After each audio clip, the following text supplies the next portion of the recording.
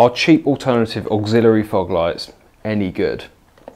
Should you buy these, or should you fork out for the manufacturer's ones or the expensive aftermarket ones? Let's find out. As you're all probably quite aware, this is the front of my bike. Now, these are what look like my R1200 GS fog lights. They are in fact not. They are a cheap, I think, Chinese knockoff. They literally look exactly the same. They are LED, as you can see, the 4 LEDs in there.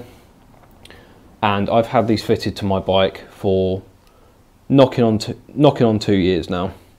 And to be fair, I have had a second set because the wiring loom I had a bit of an issue with a wiring loom. But if you might want to cover your eyes. They are incredibly bright. This matches my LED headlight, which I have upgraded from standard halogen. Now, what you'll find with a lot of these aftermarket ones is the light themselves are waterproof. They'll be IP67 rated or higher, but it's the wiring loom that's not. So the issue I had was there is a relay that comes with these that you have to put within the wiring loom. Now, I didn't hide that well enough. That was actually under here originally. What happened with that is it got wet. All there was there's 3 pins on it, and they were getting shorted out by the water, so these were flickering, and it ended up killing my battery. But it's now up here, so it's well out of the way. I've wrapped it in a rubber glove as well, just to make sure it does stay as dry as physically possible. Now that's all well and good. Now, this bike over here, this is my girlfriend's bike. This is the NC750X. Now, I know these get a lot of stick for being underpowered commuters, but this is a cracking bike. I will be doing a review on this at some point. The thing that's relevant to this video is the headlight. Although LED on this model, which is the 2017 model, it's not incredible. It's quite bright, but it just doesn't light up the road, and it's not very bright to be seen on the road.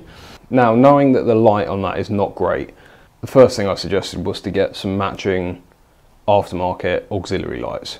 Don't quote me on this, but there's a guy at work who has an NC750. He looked at getting some of the Honda ones fitted, and they were £250 plus fitting.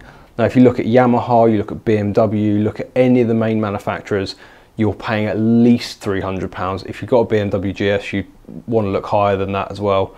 They are extortionate amounts of money for essentially what is an LED. And an LED is a cheap thing. It's just the housing and the wiring that then puts up the price, but they're not £400 worth.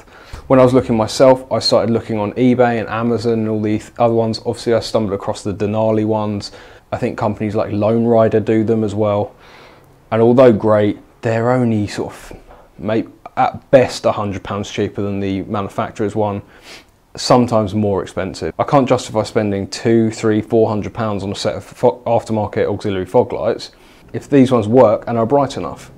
So going back to mine, I think the branding is something like Litou, L-I-T-T-O-U. Now, it was a Chinese manufactured item sold on Amazon, and these were £90. I know one of the issues with Amazon is that although the part looks the same, it can differ by manufacturer, which means some people get a fantastic experience, some people get a really bad experience. They still do these, but at the point where we bought Emma's ones, these have gone up in price. So that's when these come in. These are some, I think, unbranded LED motorcycle fog lights. They do have a Cree chip in them, apparently, and they were £40, which is nothing.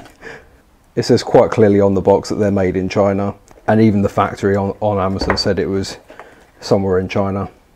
But, I mean, if these are great, then fine. So, here we go. We've got 2 of these in the pack. Now, they're a solid, it feels like a cast steel or cast aluminium body. They've obviously got these mounts and they've got the wire coming off. There's 2 of these, so we've got one there, another one here. They came vacuum packed in a plastic wrap, which is quite nice. So it comes with all that, comes with some Allen keys, some incredibly naff instructions which basically just say connect the wires. It does come with this switch. Reading a few of the reviews, people were saying this switch is not waterproof, and you can see why. It's, well, it's essentially an open backed plate thing, but also it looks a bit tacky. So what I've done, which is the same thing I did on mine, I bought a dedicated aftermarket motorcycle switch. This is IP67 rated as well. I think it might actually be IP68 rated, but it's a solid bit of kit. And I've had this on, this is the same one I've got on my bike, and I've had on my bike for a while now, and it's fine. And this was only £6. So there we go. We're gonna throw that switch away, mount these and this.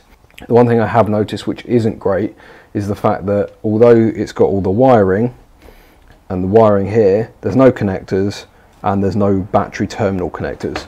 So I'm gonna have to, well, you've got a couple of options with this. You can use crimp connectors. I bought this soldering iron kit, so I'm going to actually solder the wires together myself, which will hopefully give them a stable connection. And then the battery terminal connectors, I'm not quite sure what I'm going to do yet.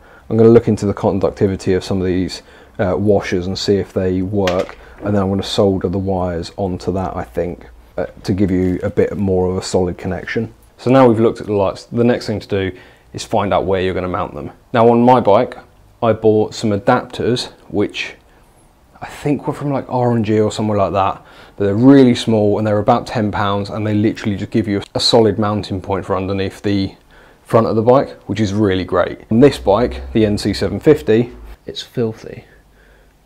Definitely going to grill her about that later. But as you can see, underneath here, if we had anything mounted under here, as you turn the wheel, it's going to hit. So they're not ideal. We do have these, which will probably be the option. These are just some aftermarket SW Motec crash bars. So I think we're going to mount them to there. It seems like the logical option. Some people mount them down here, just to the side of that, but that's a pain in the backside if you want to take the tyres off at any point. And there's not really anywhere else you can mount. So just taking the light itself, I think we're going to mount them like that, which will give you, they won't stand out too much, but they will give you plenty of light when you turn them on. What I've done now, I've got the switch, got the two lights, I've got my soldering iron heating up.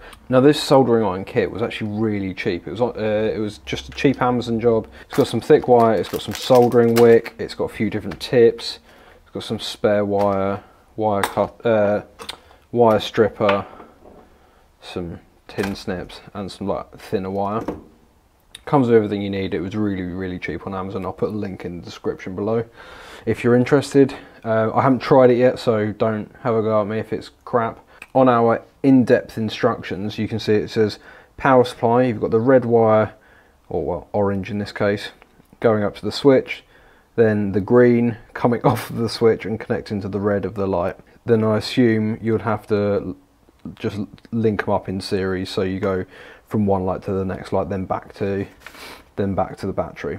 So I've stripped the ends of the wires, and I'm going to solder them together. The other thing I am going to do before I solder them is put some shrink wrap on this, and then I can heat it up and then hopefully seal it up afterwards. As I said in the last clip, I think I've made my decision.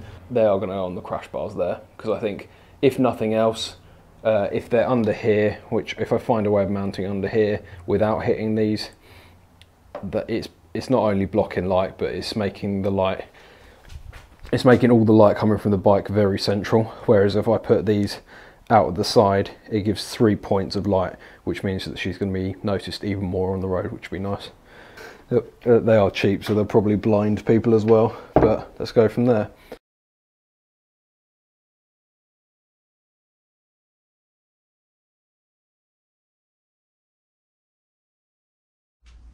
Right, no judgment from you lot, but essentially I have soldered these two wires together. You essentially strip the wire, twist it together, solder, and you literally just melt the solder on the soldering iron, and then you'll see it flow off when it's sort of got to the right temperature. So the red's going to the battery, the black and the red of the first light connected, the black and the red of the second light connected, and the black from this is going to go to the battery as well. So now the only thing to do is test it. I have no idea whether this is going to work.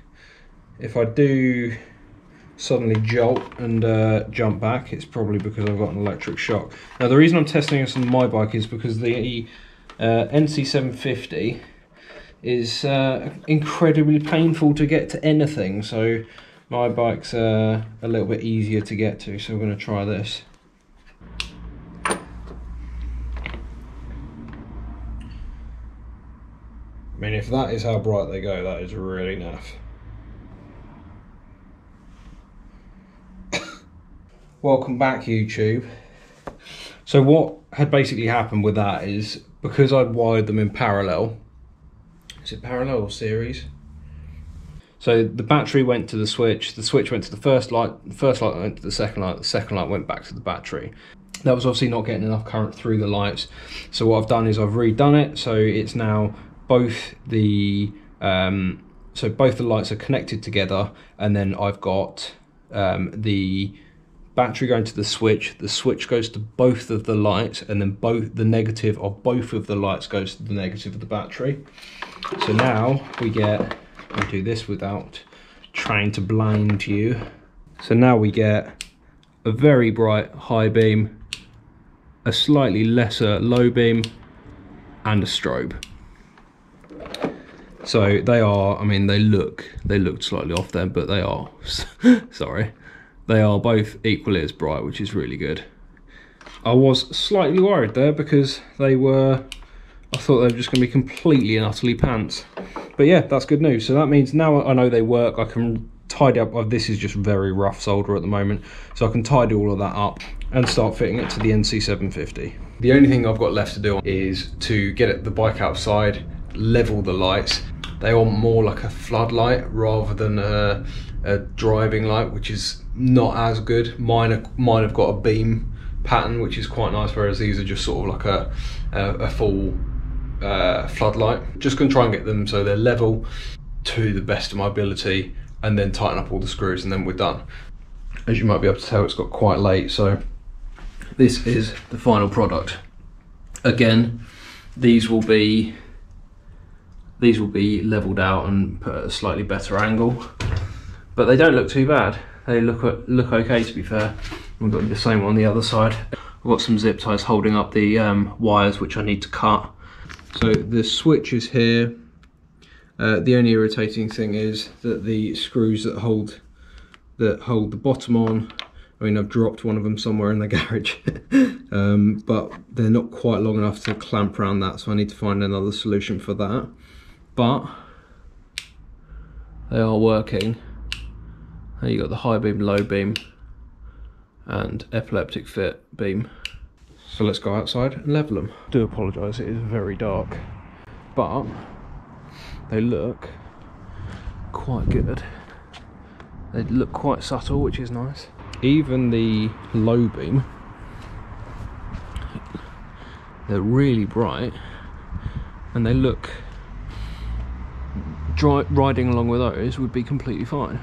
You can see there, those are the original lights, so they're pretty dim. Even the high beam's quite naff. So yeah, it's just so much brighter. I do know that this beam is slightly lower than this one, so I'm going to raise this one up, and I'm going to see if I can splay them out a bit to widen the beam pattern. But it looks so much better.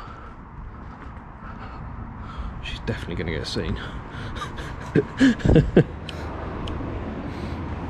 Again, even with the low beam on, it just looks so much better. Pain in the backside to fit, tick. Not enough wiring, tick. Crap wiring diagram, tick. Do they work? Yes. Are they bright? Yes.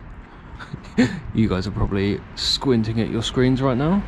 Will they be waterproof? TBC. I will keep you. Mine seem to have been, so let's hope these are as well. So that's been it. Thanks for joining me on this slightly painful adventure. I think they add so much more to the bike, even just road presence, if nothing else. Hopefully they're going to be level enough that she doesn't start blinding people, and if she does, then we can just aim them down a bit, which would be nice. I don't want them too low because then they don't light up the road enough, and I just raised them up a little bit until people start flashing me, and then I dipped them. I don't have any settings on mine for the high beam and low beam, so that's really useful that she's got that. The flashing one's completely pointless, but so yeah, thanks for joining me, and I'll see you in the next one.